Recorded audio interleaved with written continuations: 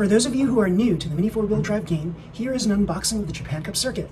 The Tamiya Racing Mini 4-Wheel Drive Japan Cup Junior Circuit comes in this huge box, and it weighs a lot. There's a lot of stuff in it. Very cool. So let's open this up. And all I did was I slid open the top part here, and I'll show you what's inside.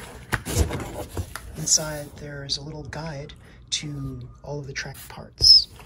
Also on this first cardboard layer here, this describes all of the various sections that you get.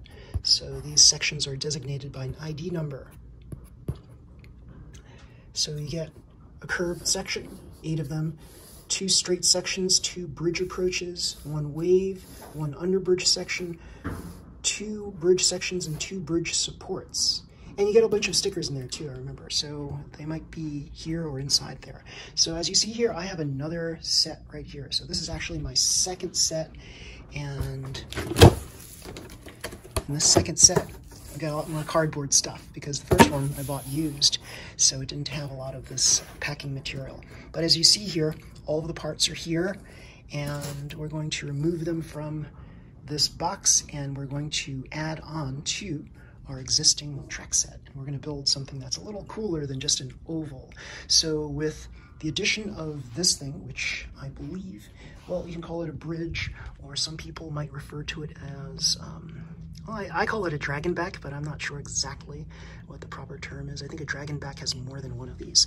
But once you have something like this, you have kind of an underpass going here. So I believe you can have track going underneath this section if you loop it around a certain way.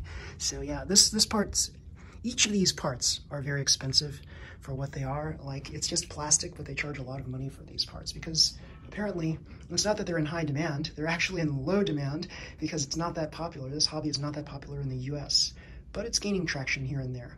So the big problem is because it's in such low demand, a specialty hobby, they don't make very many of these things, and it's very difficult to get these things from Japan, then the prices are very high on each of these parts. So you can imagine if this thing costs $100 and something, this part here is going to cost a lot more.